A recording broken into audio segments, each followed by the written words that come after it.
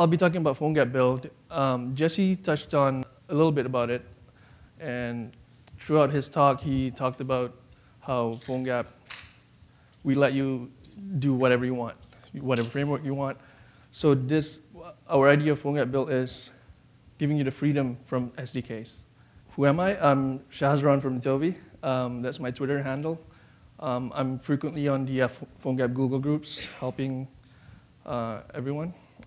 Usually I do iOS. Here's what our server looks like. No.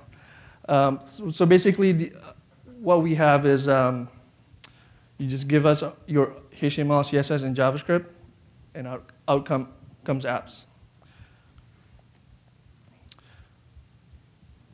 We currently support 5 platforms, all the popular platforms like iOS, Android, BlackBerry, Symbian, and WebOS. And coming soon are Windows Phone 7, Migo, and Samsung Bada. We also have an API. It's a read-write API. It does almost everything that PhoneGap Build does. You can write apps for it. Some IDEs, there's one Windows IDE that's already using PhoneGap Build API. You can also, through PhoneGap Build, if you have a Git repo that's public or private, we can pull your code automatically. I'm going to do a demo of PhoneGap Build. So PhoneGap Build exists on build.phonegap.com. If you forget the URL, just go to phonegap.com, and there should be a link on the homepage. And for most of you, you're not part of PhoneGap Build. Just use this form on the front page, and we should get you beta code pretty quick. So I'll just quickly sign in here.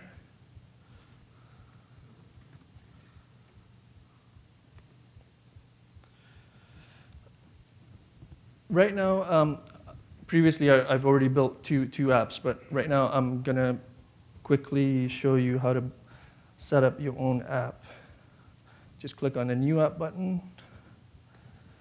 I'll name it Super App Tree, following the theme.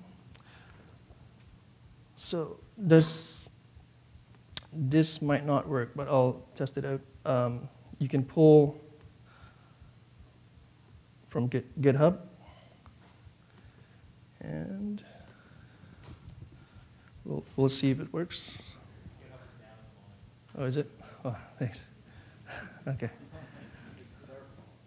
Yeah, it's their fault.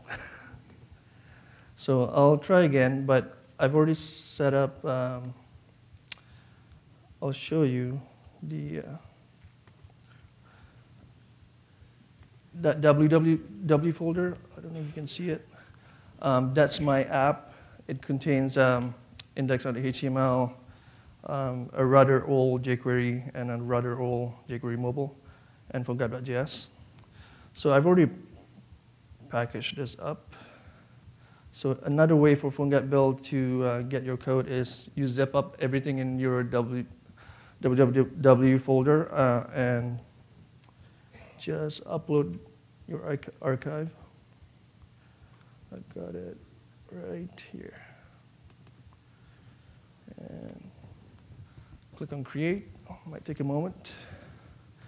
And if you see the bottom row, you'll see Android, WebOS, Symbian, and BlackBerry are queued, but iOS has a problem because iOS needs your signing key.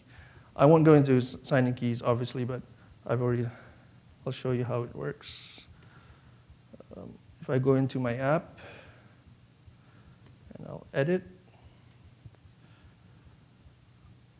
So at the bottom right there, you'll see you can select keys or add keys for Android, iOS, or BlackBerry. I've already added my cert in there, so I'm just going to select it and add a package.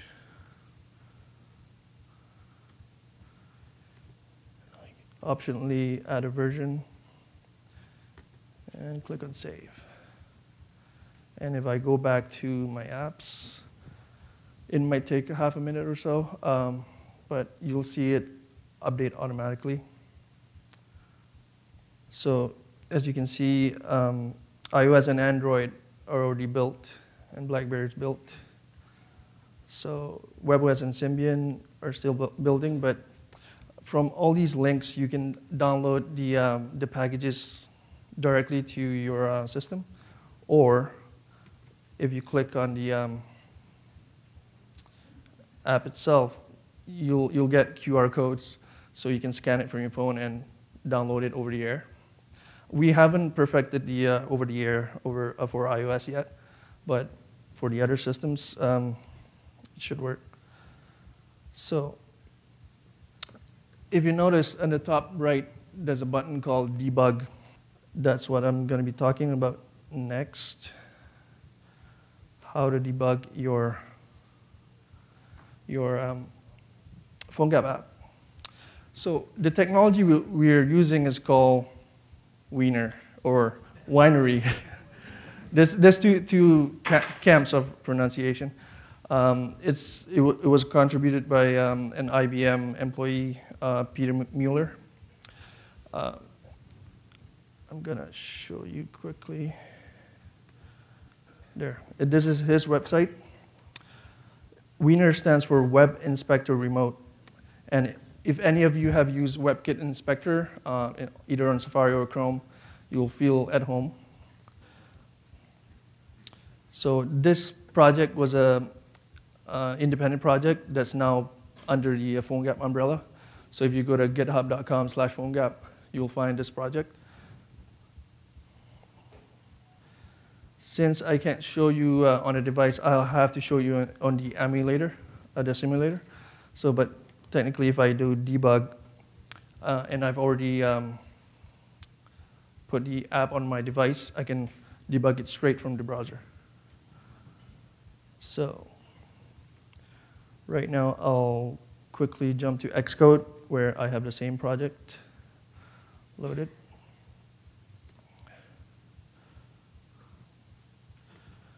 One thing, here I'll show you what I mean by, if you go to debug.phonegap.com, you'll see how to use this remote debugging. I'll zoom in a little bit. Step one is you have to enter your own GUID and then inject that script tag inside your code. Right now, I'll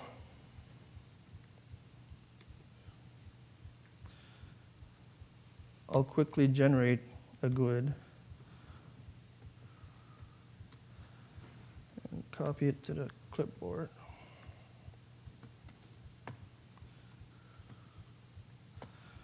That's the GUID I just generated.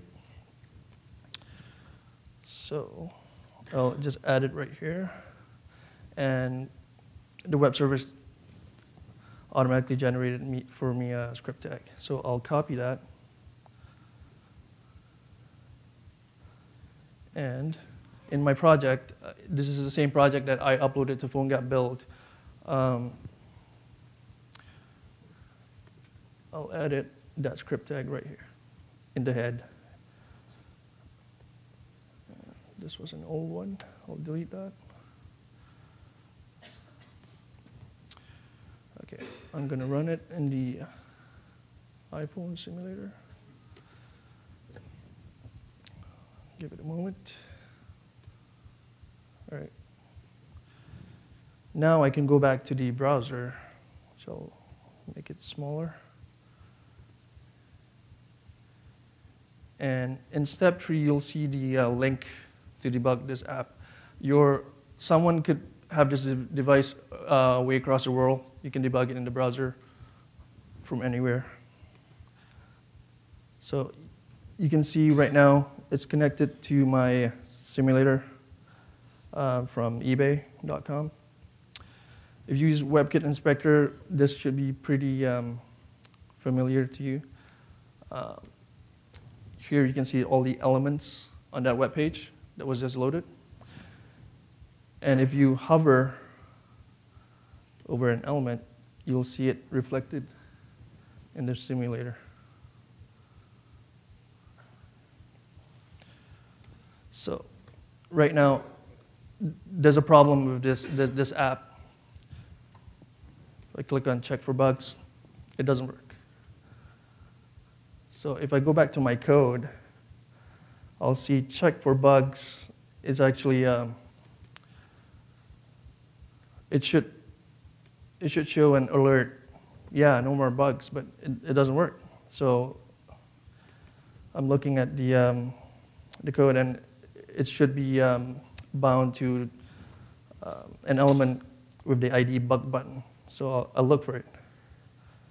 So in here, you can see it's called button. So it might be a really complex app. I don't want to rebuild and deploy, right? So I just want to debug it quickly. So I'll find the simulator. In the Elements tab, I'll try to find that input element. This is a jQuery mobile page, so it should, if you know jQuery mobile, you'll know it's in the content data role. So I'll try, there it is, the input button. So I can just double click and just change the attribute to bug button. So I'll try clicking on it again. Still doesn't work. So it seems pretty obvious because that line was only called when the document was ready. Now it wasn't bound to bug button, so we have to bind it again. So all I do is I'll copy these 3 lines. I'll go back to the debugger. I'll click on the console tab. You can check out I'll verify that it works. I'll send an alert. Hello, PayPal.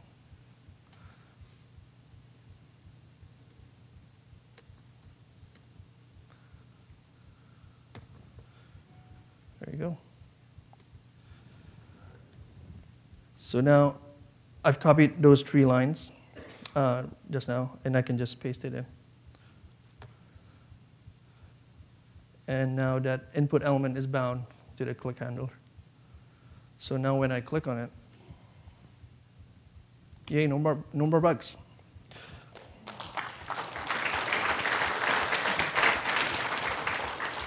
This console is pretty powerful.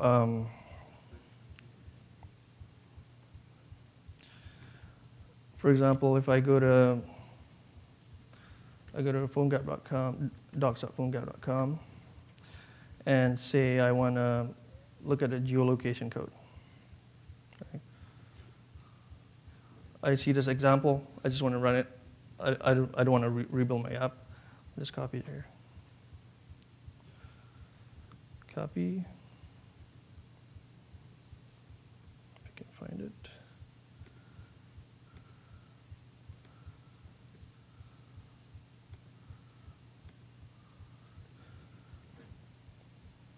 Paste it.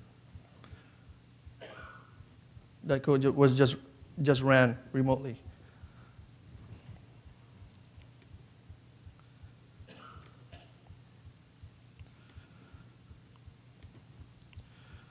Okay. So there's other tabs here that, if you've used WebKit Inspector, I encourage you to play with WebKit Inspector if you don't know how it works. But you can inspect your local storage, session storage, cookies, almost everything that is in the DOM, accessible through the DOM. That concludes my debugging demo. Thank you.